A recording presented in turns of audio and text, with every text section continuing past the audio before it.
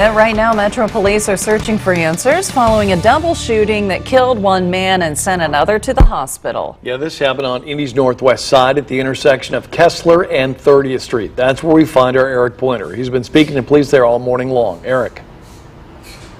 Yes, so I just saw a person go into that store where this happened. It happened in front of the store, so the store appears to be open. People are going inside, and within the past few minutes, we know the coroner's office has come to remove the body, and the car was towed, and now there are still a few police here, so still a fairly active scene, and officers believe that because of items that were found inside of the car, that this may have been a meetup for an online sale. Now, officers say they got the call shortly after 2 o'clock this morning. When they got here, they found the car that had been hit by several bullets, and a man was dead in the passenger seat.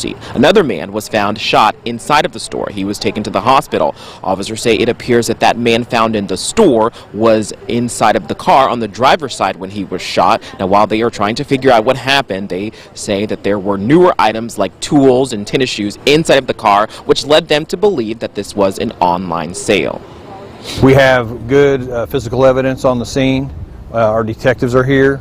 They're requesting crime lab, and they'll come and comb the scene. They'll do canvases for surveillance cameras, which, because of this area being a semi-high crime area, it's not as bad as some. There are several cameras in and around this store, so detectives will be pulling that video to see what they can see on it.